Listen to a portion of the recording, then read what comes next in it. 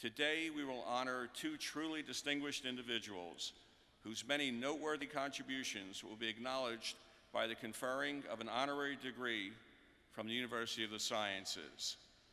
I call upon Dr. Kate Mays, Vice Chair of the Board of Trustees, to present our first nominee for the honorary degree of Doctor of Science. Kate.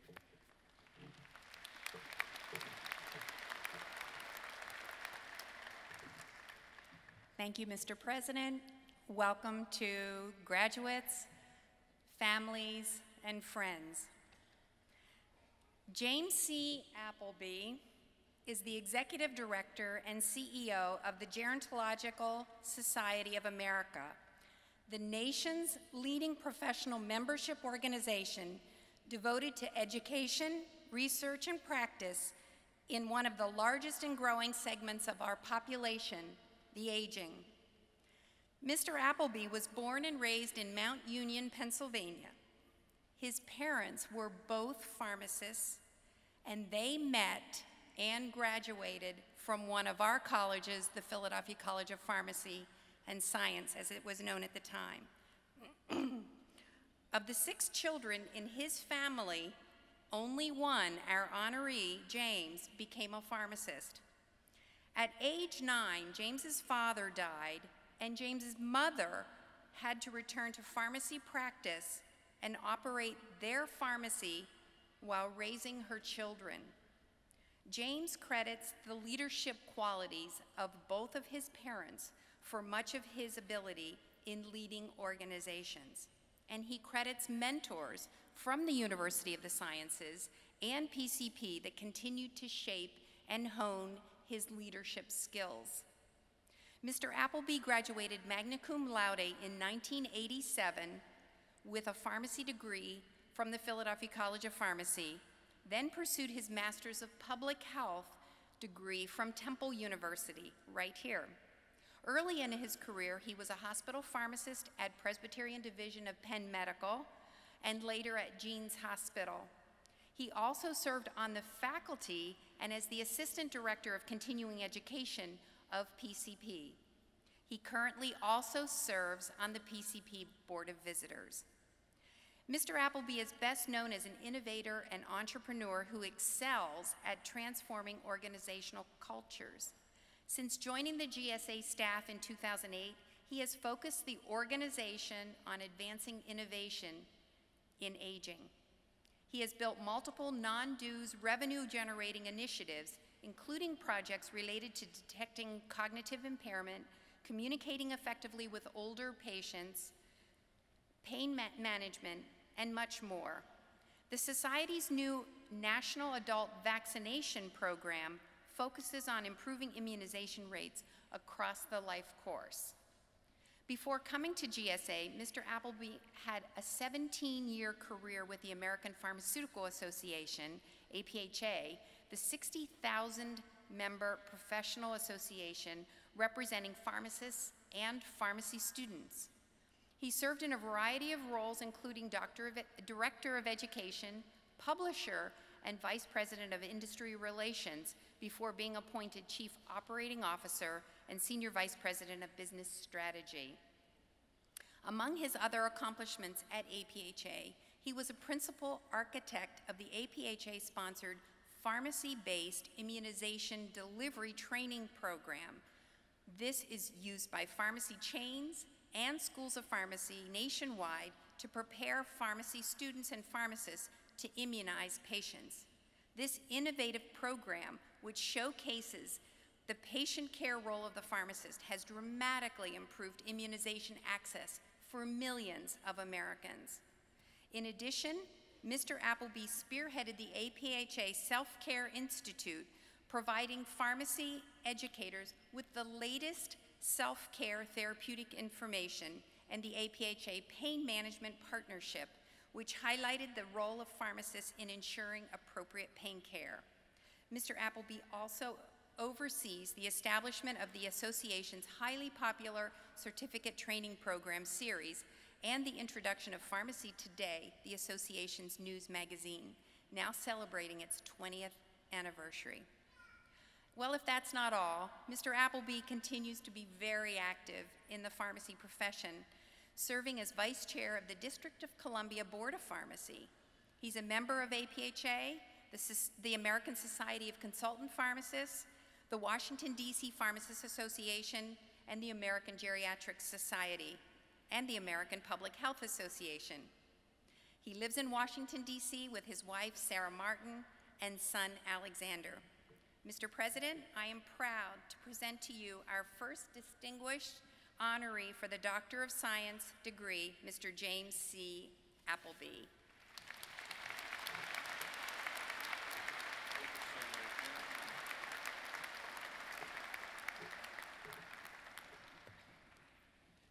On the recommendation of the nominating committee and with the approval of the Board of Trustees, and by virtue of the authority granted this institution and vested in me by the Commonwealth of Pennsylvania, I confer on you, James C. Appleby, the degree of Doctor of Science, honoris causa, with all the rights, privileges pertaining thereto.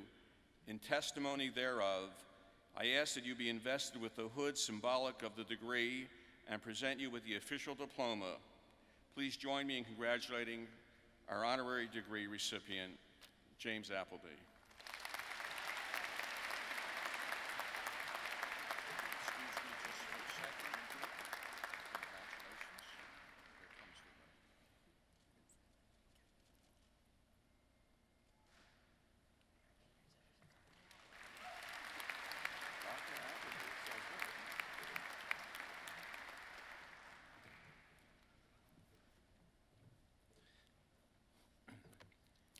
Thank you, Kate, for that very, very warm and generous introduction.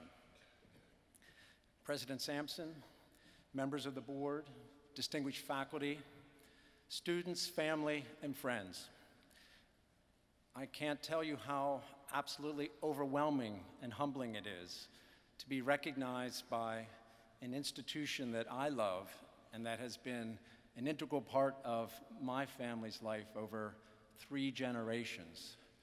As Kate said, my mother and father met here at the Philadelphia College of Pharmacy, but she didn't mention that in addition to that, both of my grandfathers attended the university as well. So I have the privilege of being a 3rd-generation alumni. This is an extraordinary honor for me, but really today is your day, the class of 2015. So I offer my hearty congratulations to each of you and each of your family members and friends and loved ones who are with you today to celebrate, because this is about them as well. They're a big part of how it is you ended up being so successful that you could graduate today from the University of the Sciences. I'm thrilled to have some of my own family with me today and some dear friends to help me celebrate what is a truly, truly special day in my career. And as I reflect on what it is I might share with you from my experiences since leaving this institution, I thought about a couple of different important themes, one of which is to talk with you about the amazing demographic transformation that's underway in this country. You may not be aware of it, but the United States is aging and aging rapidly, and that's the field that I'm in.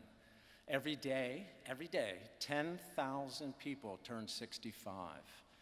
And I thought I might talk with you about how what that means is during your professional careers, you're going to be caring for more older adults than any generation of graduates in the history of the USciences, and what that would mean for you and the skills you're going to have to develop. I also thought that perhaps this would be a good time to talk with you about the fact that your degree from USciences is liberating and not limiting. The skills that you have in this degree opens up many doors for you. As I'm a case in point, having worked in hospital pharmacy, having worked at the college, and then going on to work at the American Pharmacists Association, and then ultimately bridging my skills over to work for an organization that is in the area of aging research. Your degree can open those doors. Your degree does not close any doors.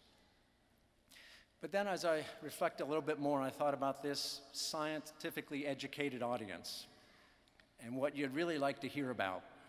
And I said to myself, you know, I think what I really want to share with you today is some of my thoughts about soccer.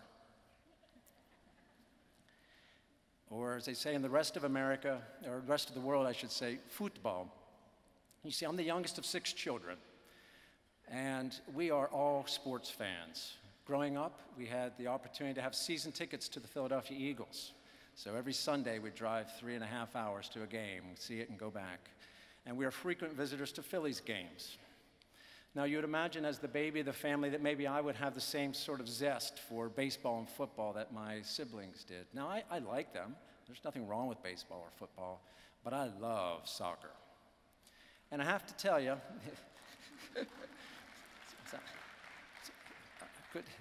good to know we've got some soccer fans in the audience. Now, I have to tell you, as you may imagine, on Sunday afternoons, being a fairly competitive family, it would often lead to debates about the merits of different sports. And I would always be on the losing end of the arguments, all right? Because soccer, let's face it, if you don't like it, it can seem a bit dull. People running around for 90 minutes or more without scoring a goal.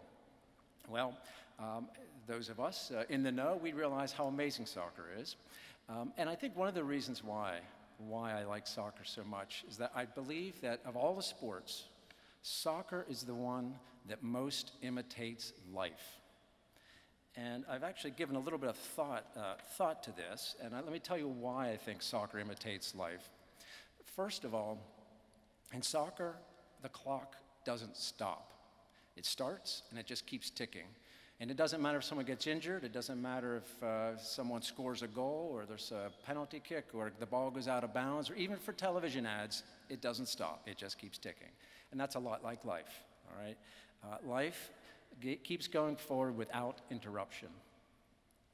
The game of soccer ebbs and flows. People are going up and down the field for 90-plus minutes. It takes a remarkable amount of resilience. The team members have to play offense and defense. A lot like life, you have to keep going forward. There are no special teams that are going to come in and help you out in a particular situation. You need to play the entire game. Now, sometimes in soccer games, referees make really bad calls that go against you. And sometimes they make really bad calls that go in your favor, all right? But it typically evens out in the end. There's no instant replay. It's whatever the referee decides. And that is a lot like life. There are plenty of times when there are incorrect judgments made against you, but just as often, doesn't it seem like you get a break that maybe you're not sure you deserved? And from time to time during soccer games, soccer players get fouled, but the referee ignores it. The referee sees it, acknowledges it, but ignores it, does not enforce the rule, because doing so would give the team that was committing the offense the upper hand and would derail the game. And what they do is they motion, they say, no, I saw the offense, but everyone play on. They want the game to go forward. And doesn't that happen plenty of times in life? You're somehow aggrieved and you really have no recourse. There's nothing you can do about it, so you have to play on. Perhaps your boss says, yeah, I understand, but you're just going to have to deal with it. That's the way it is. And it reminds me of something that a professor from USciences used to say. He said that life is not the way it's supposed to be. Life is the way it is. And it's how you cope with it that counts.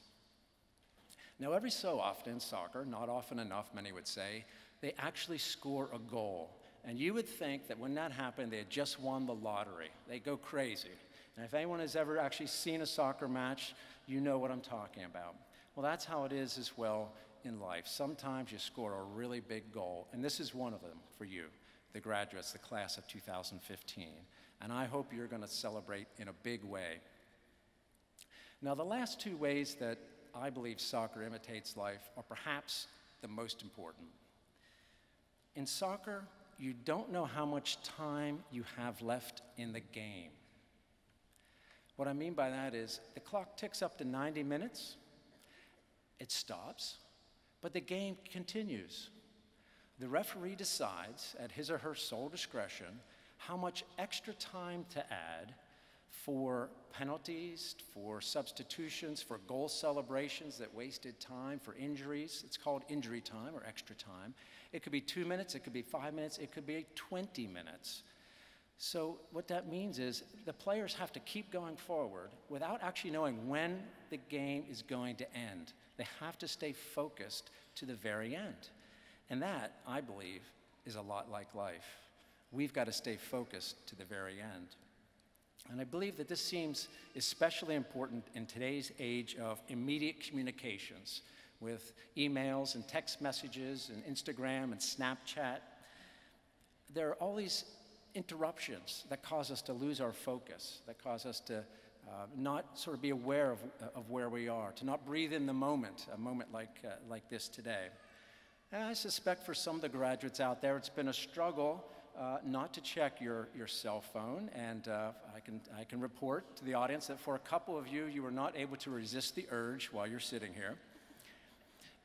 It's okay.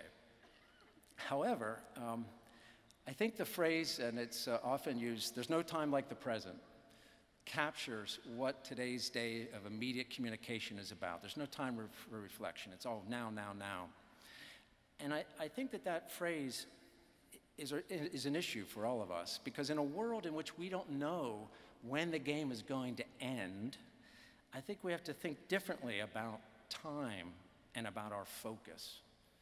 And this was really brought out very nicely in a recent movie, which I encourage you to see. It's called The Second Best Exotic Marigold Hotel. Just sort of rolls off the tongue. If you've not seen it, I encourage you to see it. It's a very funny movie with a wonderful cast. It's set in India. And during the course of the movie, one of the characters says to the lead character, and for this character, it's someone for whom English is a second language. And he says, instead of saying that there's no time like the present, he says, there is no present like the time. There is no present like the time. And you think in the movie at first, well, oh, this is because English is not his first language. He's gotten it mixed up. Well, in fact, it becomes evident in the movie that he knows exactly what he was talking about. And what he was saying is that making time, real undistracted time for his loved ones was the most important thing to him. There is no present like the time. And we all think we can multitask in today's world. We believe that we can type a text message while we're in a conversation with a friend, or log something into a patient's chart on the computer while we're trying to listen to the patient's concerns. But we can't. And you all know the neuroscience better than I do. But the part of the brain that processes things when you're typing messages is the same part of the brain that processes incoming audio information when someone's talking. So we really can't multitask, and we certainly can't multitask if we really want to provide the people who are important in our lives with the present of time. And those people include our spouses, our partners, our friends, our parents, relatives, and patients. And in particularly, in this case, at the University of the Sciences, our patients who deserve your attention when you're providing care for them. Now, the final way that soccer imitates life, I believe, actually happens after the game.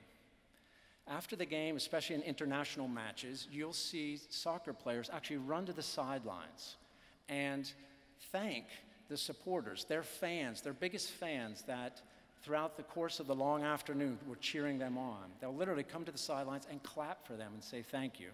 You don't see that too often in baseball or football, let's face it. So today, I'd like to express my gratitude to some important people in my life. First, to President Samson, to the members of the Board of Trustees, faculty, students of the University of Sciences, thank you. Thank you for this wonderful honor.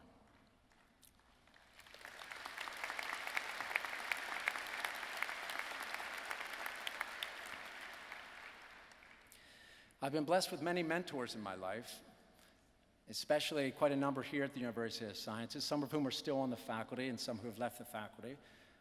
They included Brian Russell, Janice Gaska, and John Gans, all pharmacists who taught me a lot about pharmacy, but perhaps more importantly, a lot about leadership.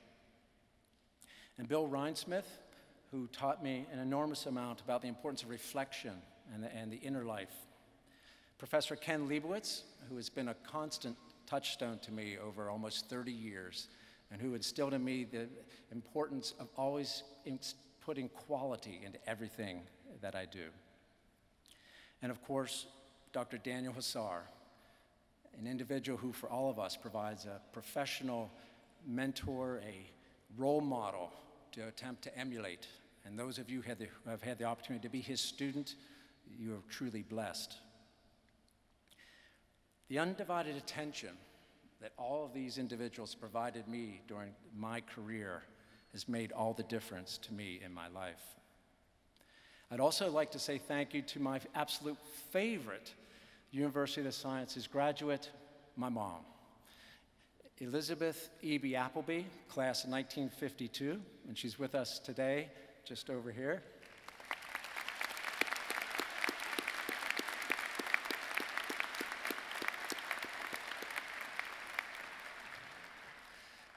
When she graduated from the University of the Sciences, then it was the Philadelphia College of Pharmacy, there were 179 graduates, and 13 of them were women. So think about the...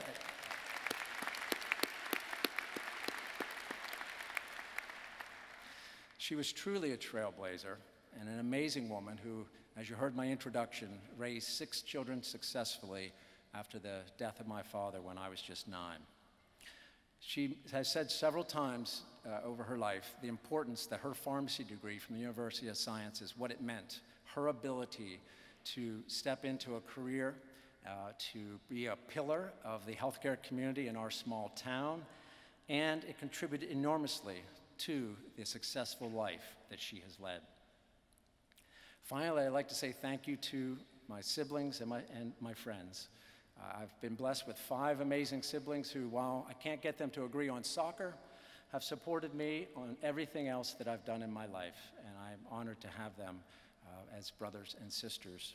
And to my friends, some of whom are able to be here today, to Ed and Corinne, to Karen, to Dwayne, and to Roseanne, they have been a constant source of support for me during my career, both professionally and personally.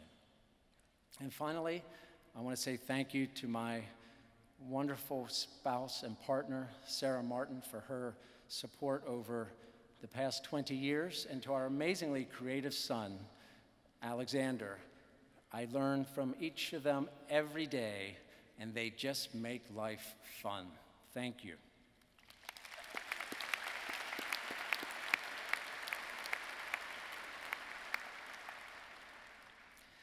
And so today, I really wasn't trying to turn you into soccer fans today, but I do hope that after today, and maybe along the course of life, maybe when you're watching a football game on TV, or maybe when you're going to a soccer match that your son or daughter has, you might take a moment and just reflect on the many blessings you've received, including an excellent education at the University of Sciences, and have gratitude for all the blessings that you have, and that maybe you'll also remember that there is no present like the time. Giving the gift of undistracted time to those you love and to your patients will make all the difference in their lives and in yours. Congratulations to the class of 2015. Today is a big milestone in your game of life, and I encourage you to celebrate and play on. Thank you.